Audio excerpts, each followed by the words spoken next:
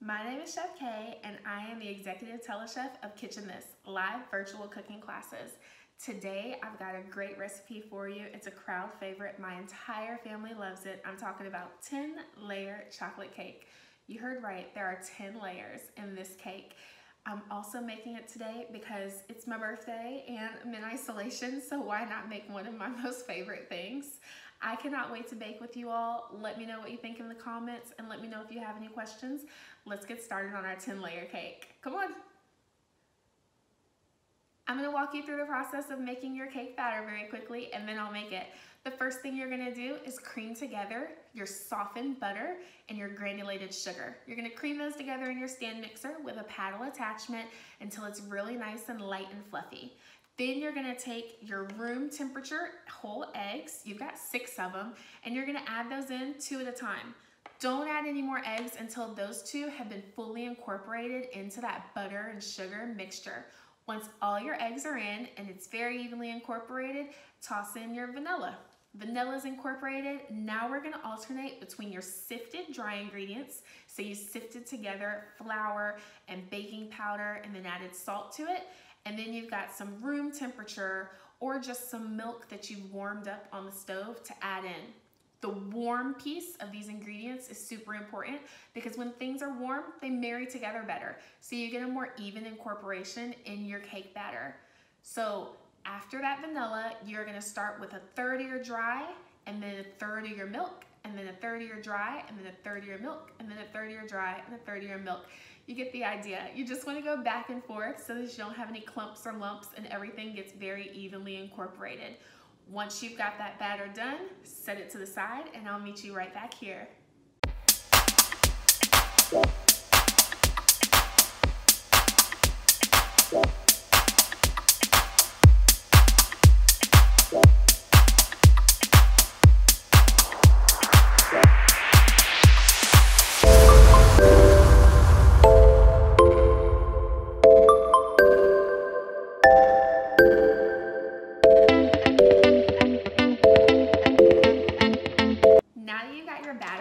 It's time to prep your pans.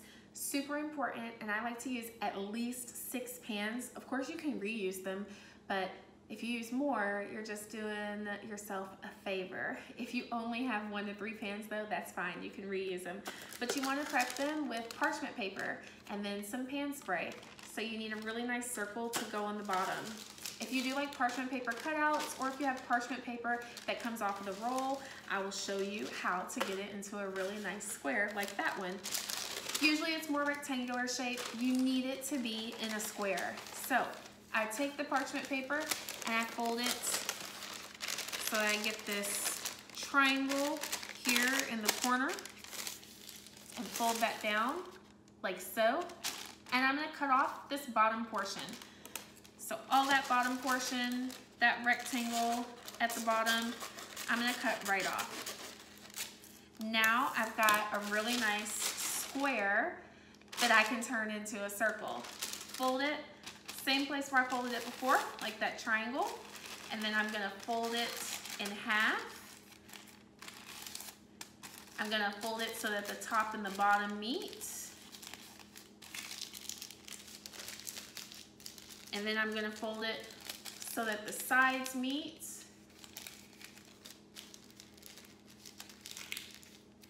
And then I'm gonna get whatever the pan is I'm using, and I'm gonna measure. So I take it right at the center and press it down until I measure that radius of the pan. Once I've gotten that radius of the pan measured, I can take this out. I've got that little point that I folded there. I can cut this right around and then unfold this, and it'll be a really nice circle that fits perfectly in the bottom of your pan. You want to do that 9 times. It really, really works if you have a piece of parchment for each layer of the cake. So 9, 10 times. Here you go. This will be my 10th one. I got that square again. And now I've got that triangle. I fold. And then I fold again. I fold fold one more time just so it's easier for me to cut. I got my empty pan. I take it right in the center of that empty pan, and I'm measuring the radius. So much math and cooking, I love it. Now that I've gotten that radius measured, and I've got my little point that I folded, I can take that right out, cut it right around, open it up, and it fits perfectly inside every time. Go ahead and get your pans ready. Have your batter and at least 4 of your pans with parchment paper and pan spray all over them. I usually do my pan spray on the bottom of the pan, and then I sit my parchment paper in, and then I spray it. I'll meet you right back here. Okay, so you prepped your pans, right? Spray in the bottom, then you put your parchment paper on top of that, and then you sprayed on top of the parchment paper. Insurance policy, and it's needed. These are a little bit more thin layers than what you're used to from a cake, so you want them to be able to flip and fall right out and have that parchment on the underside that you're able to peel off really nicely. Now that you've got all your pans ready, you want to take them and either weigh or spoon your batter in there. So if you're weighing, you want to get about 4 ounces. I recommend weighing for all of them. That's the best way you're gonna know that it's totally even. Each layer is gonna be the same as the one above it and the one on top of it. So I just go into my stand mixer with my cake batter, and I measure about 4 ounces right into the center. I don't try and spoon around or anything like that. I just do 4 ounces right in the center. As soon as I've got 4 ounces in the center, I go and I do another one. When you've gotten 3 to 4 of these, I mean, I recommend baking 4 at a time if you can, just because it makes it easier on you when trying to get them out of the oven. Last one, about 4 ounces. Got your offset spatula? You're gonna come in and you're going to spread that batter evenly over the bottom of the cake pan, as evenly as you possibly can. I usually come around just like this. Do that with all 4 layers.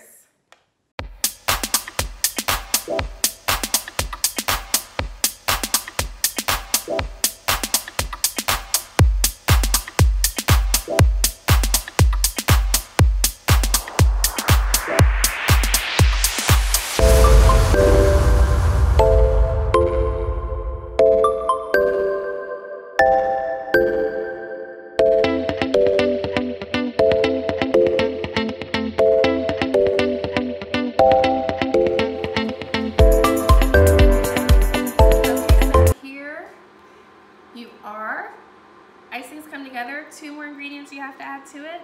That's your salt. I do that after I've turned it off. It still has enough residual heat, and you don't want to leave the salt out. Salt in your dessert ingredients, oh my gosh, it brings the flavor profile to a whole nother level. And then your vanilla. I use vanilla bean paste, but you can use vanilla extract. It's 1 to 1. So if you use a tablespoon of paste, use a tablespoon of extract. I am just gonna keep this warm. You wanna keep it loose enough so that it will spread over your cake. And I'll show you, this is exactly what I'm looking for. If I know if it's done. When you very first started out, if you would have stuck something in it, it would have all just run right off of the side. But now, when you stick something in it, it's gonna stay and coat the back of it. Perfect. So it is just spreadable enough that you'll be able to get it on your cake, but as soon as it hits those cooled cake layers, it's gonna set up really nicely. Speaking of cake layers, let's look at those. I'll scoot this up a little bit, keeping it right on there though. Cake layers came out of the oven. and I let them cool just a little bit. You want to take some type of sheet pan or a rack, something, place it on top of it, and then flip it over once you've let them cool just a little bit. And what I do is I'm gonna take and I'm gonna flip each of my cakes right on top of that one as to not disturb them a lot with the parchment sitting right in between. And I also wanna get them out of the pan because maybe you're gonna reuse this pan. Came out completely clean. Hope you can see that. That's because you sprayed and you put your parchment circle. So go ahead, get all your cakes out of the pan so they can cool a little bit more. And then you're gonna start layering while other cakes are still in the oven. So now begins the process of assembling. Patience, patience, patience. So it's my birthday, I'm in isolation. If you are watching this way later on, this is during the midst of COVID-19. So happy birthday to me. So I had time to be patient and ice my cake. That is the biggest thing when you are icing it. You want to ice it with patience. I do about 2 ounces of icing right in the center, and then use your offset spatula. Use your offset spatula to just spread gently back and forth. You can ladle in, you can use like a cup measurer, whatever you would like. That icing should still be flowing just enough that you're able to comfortably ladle it. Oh my gosh.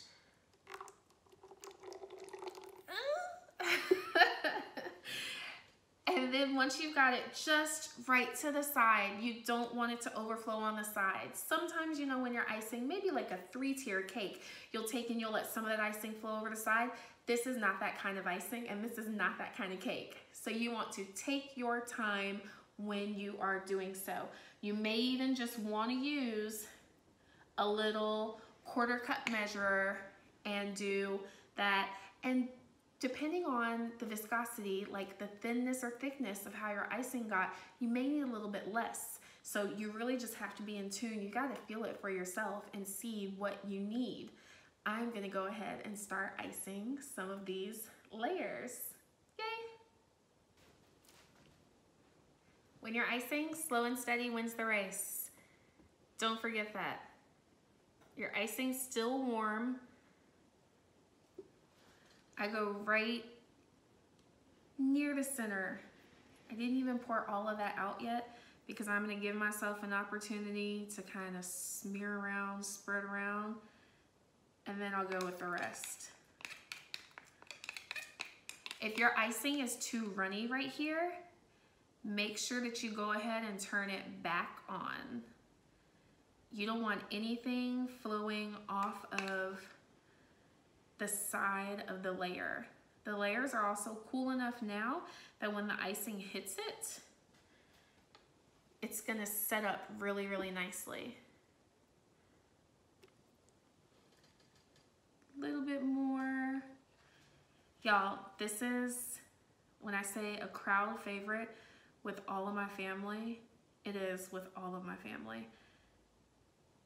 If there is an event, there better be 10-layer cake. That's all I gotta say.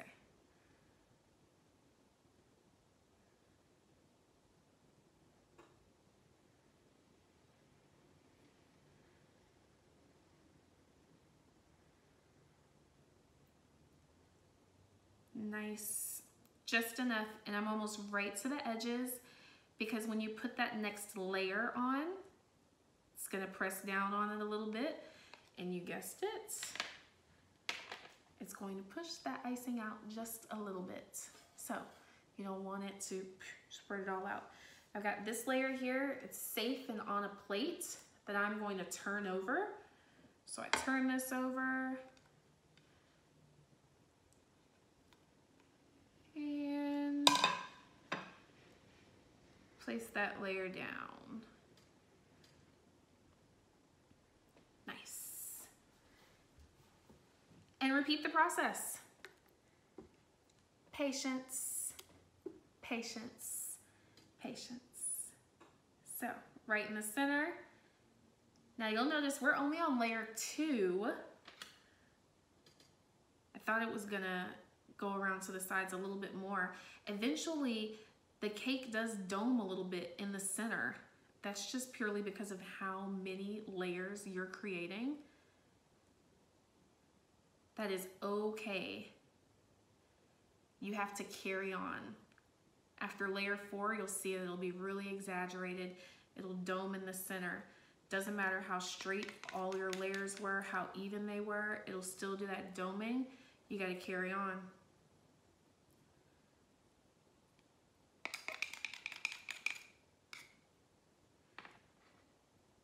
And I think that's enough for that layer. I've still got layers in the oven.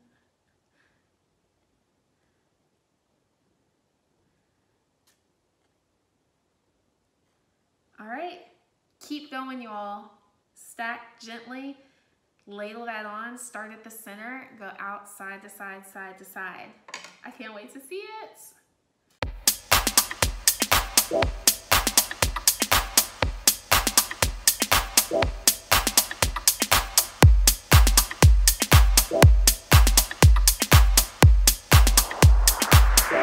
Woo! I've been busy icing, have you? So this is where I have gotten so far. This is 10 layers. Cake, icing, cake, icing, cake, icing, cake, icing, cake, icing. You know, however many it goes to, it is literally as big as my head. At this stage right here, I stick it in the freezer. I don't try and finish icing it right here. It's too delicate. You really need to give it time to set up. And the only way to do that is to stick it in the freezer. This is like my 10-layer cake version of a crumb coat. We think of a crumb coat whenever bakeries do like a just smear of icing on the side, and they put it in the freezer so that sets up, so that when they come back to it and they ice it on all sides, none of those cake bits and crumbs get into the finished layer of icing. And that's what I want to go for here. So I've got like this 10 stack of cakes. It looks great. You could eat it as is, I won't lie, but you want to have a finished product. So here we go. This is what we've got so far. You can see it pretty straight. I'm liking it. It's going into the freezer. When it comes out of the freezer, you want to use the remainder of your hot chocolate icing. Delish. And I do the same technique. I'm going to put icing in the center, and I'm going to come off to the side and then go around. Sound good? I hope so. I can't wait to see how yours turns out. Bye, y'all, and thank you so much for spending my birthday with me. Just having y'all for a little piece of it was absolutely wonderful. My name's Chef Kay, and you're watching Kitchen This.